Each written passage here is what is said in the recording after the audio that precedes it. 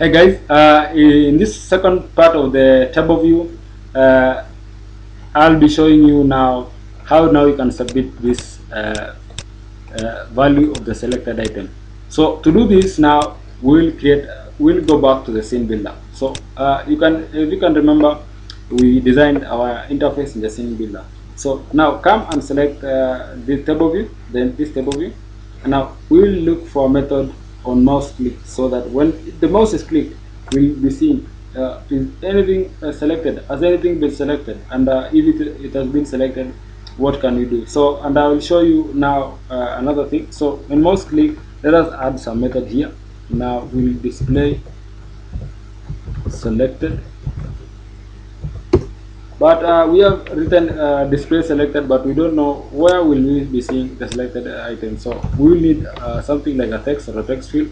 For this case, I'll be just using a text field.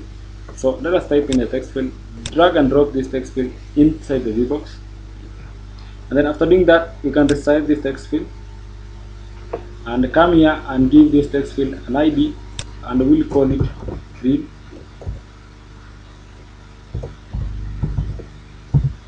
After doing that, now come to the properties, make it not editable, and then again make it more transparent. So save this project, and then after doing that, now you can resize this, and then come to the FXML file in the NetBeans and make the controller. So once you make this controller, we have now some values here. So right away, let us now get the selected value. So to do that, now we will call that the class contact,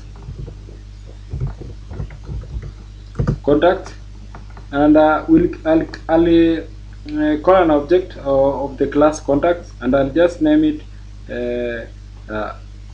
name, or just let me just say person.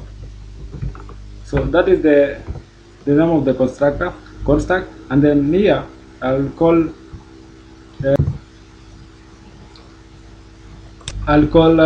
so I'll call the name of the table. So our table is contact view. So let me just copy here, paste it here, contact view, and then we get the selection model.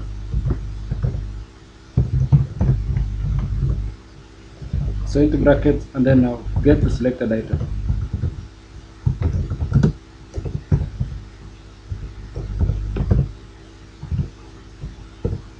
So that's it, and then now we will check if person this handler is null,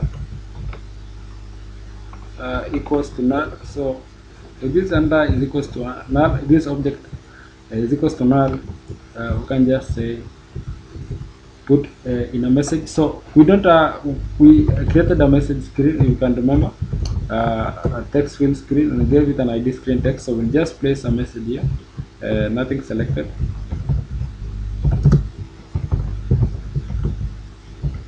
Selected. Else, meaning that our handler isn't null. So what we'll be doing now, so else. So we will get the string value of the first column simply by saying string name equals to call the handler of that class person,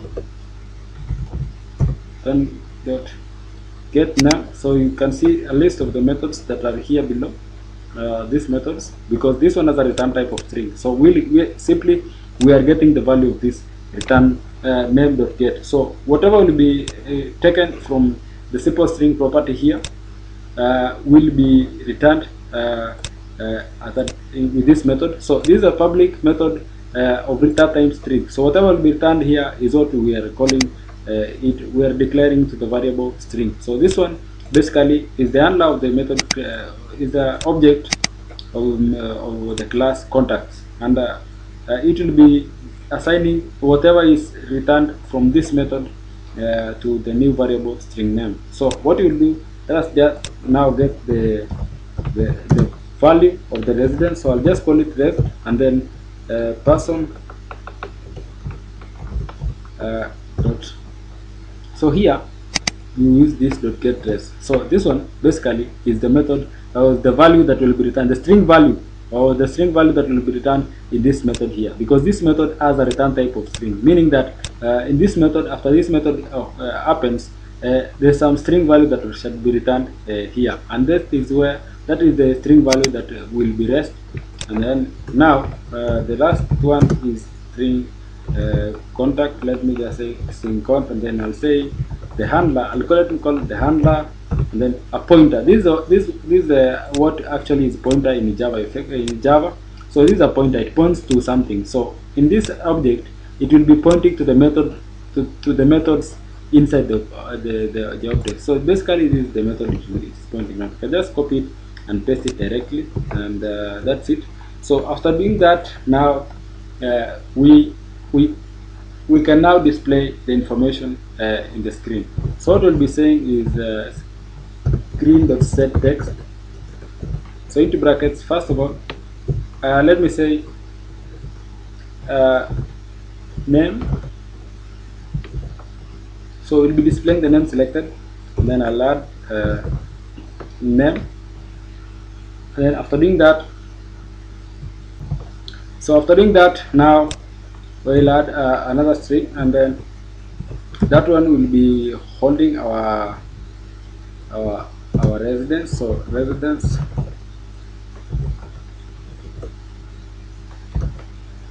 residence, colon, and give it some space, and then I will add,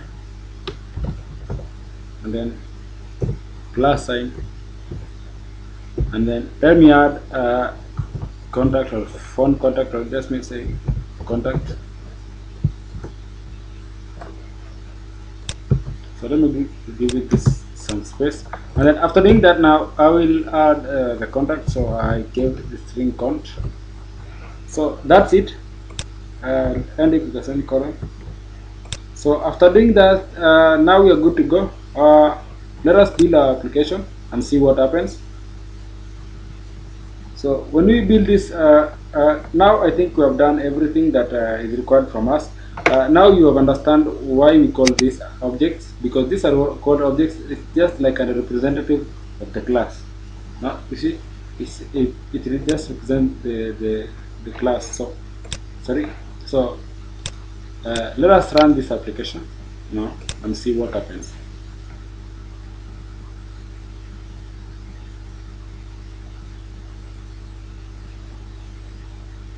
So when you select nothing, you can see the message displayed quite well, because the handler, the object created here, person, is null, meaning that nothing has been selected so far.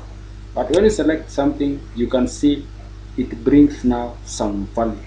Some values are displayed: the name, the residence, and the contact. No, don't very compressed, because you don't work with the font or everything. You can see now it selected the item, the string value, person.get num. It got it gets the what is in this selected. First of all, it gets the row here, and then string name, it gets the selected item here. This is where you get the selected item, by getting the selection model and then getting the selected item, and then again you come and get the string value of the name here, and then using the object of the class contact, you can now point it out to the method that gives the variable get num, and now and it has a string return type, and it gets the value and assign it to the string value name. So now it displays it here. So it displays it here, and then you get this value, place it here.